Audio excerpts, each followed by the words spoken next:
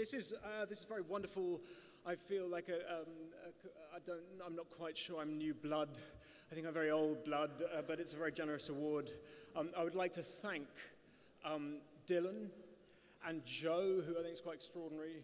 But I'd also like to thank another GQ sort of in-house staff member, which is Rebecca Newman, who, those of you who don't know Rebecca, she is the sex columnist at GQ. And she was also one of my best mates at university. And there has been something wonderful and quite brilliant about spending the past 5 years in a kind of disconcerting, mildly discombobulating, kind of intriguing, and at moments informative way, reading what your mate is up to in the most kinky of environments. So I thank her for this, and I thank GQ for this wonderful award. Thank you.